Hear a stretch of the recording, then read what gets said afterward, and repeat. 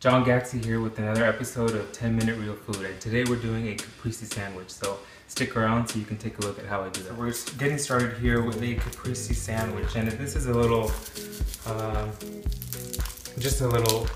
you could use it really as a dip, or as you'll see I'm using it as a sandwich. And I'm getting started here with the garlic, and the reason is because we're making a pesto. As you can see here we have some basil, and the reason I'm starting with the garlic is instead of putting raw garlic, I'm gonna roast it. But since we only have 10 minutes, we're not gonna oven roast it. We're going to do a 10-minute roast.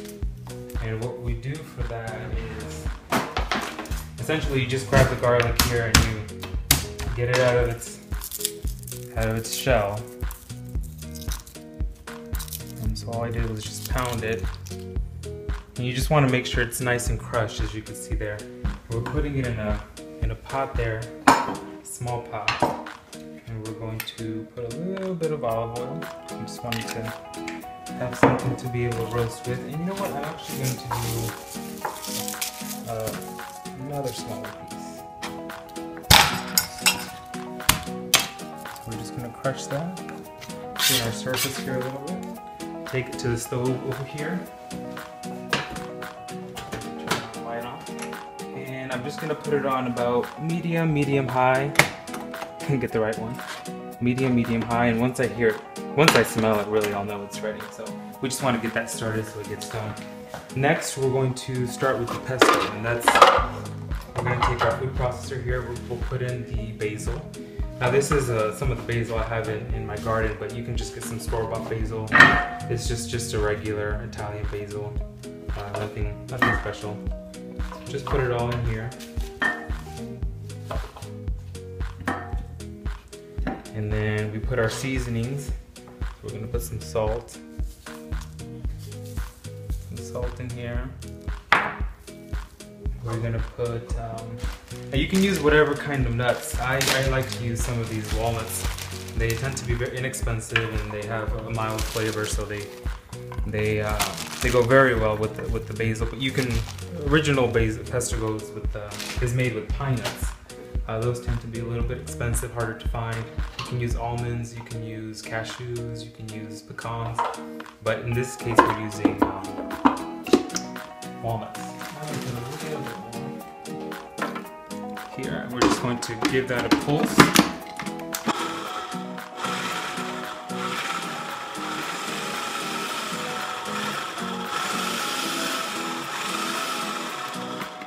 And we're going to leave that alone because we're waiting for the garlic. Now we have some tomatoes, and these are great tomatoes. You can use cherry tomatoes, you can use regular sized tomatoes, but these will make it much easier for our sandwich, as you'll see right now. Let me cut these here pretty quickly. And I'm making enough for about 2 sandwiches, or one big sandwich, if you will. So we're just going to cut those here. And this is a pretty simple sandwich, but it's very tasty. It's fresh ingredients. As you can see, I don't have a lot of bowls like I did last time. Not a lot of waste like I did last time either. Or some of my other episodes, I should say. So just chopping the tomatoes here. And also I'm going to use some sun-dried tomatoes, which is also a nice added bit of flavor. Now the sun-dried tomatoes, you can get them canned. You can get them at a deli section. Most grocery stores have a deli section where you can buy olives, and by the pound you can buy sun-dried tomatoes. Some of the sun-dried tomatoes come in water, some of them come in oil. The ones that I have are here.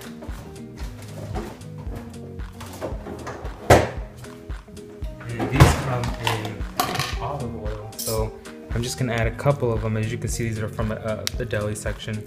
Just add a couple of them, and you can chop them up a little more if you don't like such big pieces. And then lastly, let's see how our garlic is doing. So as you can see here, it's sizzling a little bit. I'm gonna turn it up just a little bit more. I want that to cook a little bit more, release those flavors. And then I have some fresh mozzarella here, and this one came in round slices, but I went ahead and chopped them up because I used them this weekend. for something else. And I'm just gonna crush them a little bit more. Put them in here. You can hear the garlic in the background. So they're almost finished. Crush it a little more. Now, originally pesto does have cheese in it as well, so you could also put it in the pesto. Normally you would use a drier cheese, but you can also use this fresh mozzarella cheese as well. So that's good enough there. Now, while I get my garlic, I'm gonna put this bread in the toaster, in the bread toaster. And so see, that's what you want. You want a little, so you don't want to burn it. You can roast it as much as you'd like, but that's good. That's good enough for us. And what we'll do is we will add it to the chute here. And you can even add that nice scented garlic oil in there. Not very hard, right? And then we want to continue mixing it here.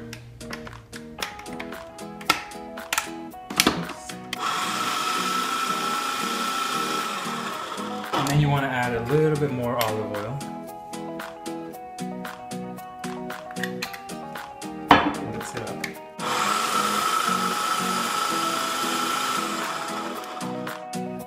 So it has a nice consistency. Let's give it a nice taste. So let's see, this is what it looks like. And good in flavor too, and doesn't need any more salt. So what I do is I scoop it out. I add it into the salad here, or into our little mix. I finish it off with some olive oil. Give it some bind. And then some Italian seasonings. So, you know, these are easy to find. You can use whatever you like. Just have some oregano, some dried garlic, dried onions. Mix that up.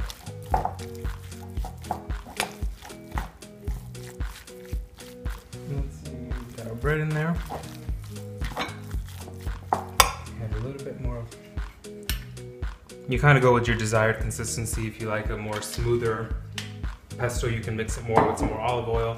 You can even put in some lemon juice to give it another kick. I really don't like to, because I like that strong basil flavor.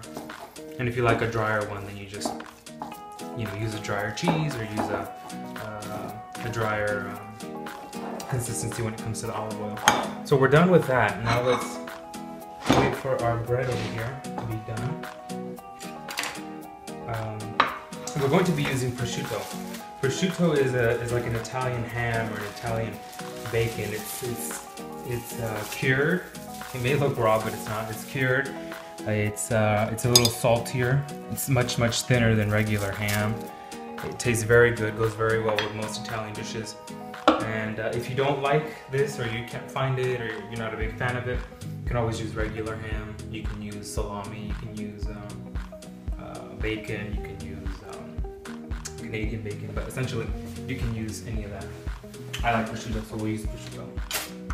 We have the bread here.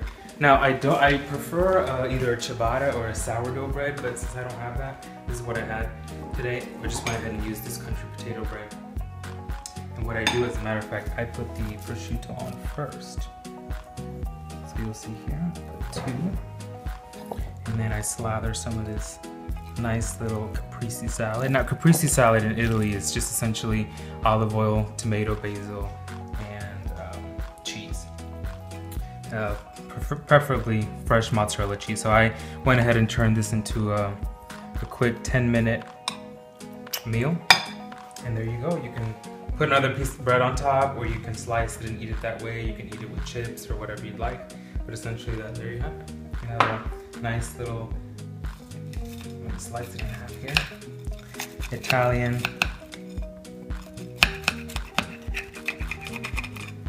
let's get some of this good stuff back on top.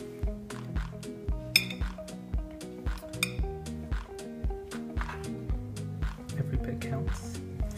And there you have it. 10-minute caprese. Let's hope it comes apart. Let's see.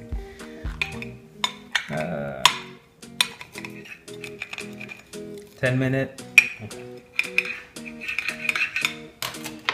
There you go.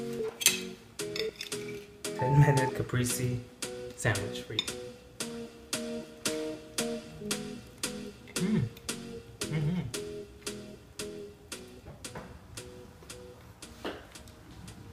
Kind of messy, but it's very good. Here, you can have the other slice.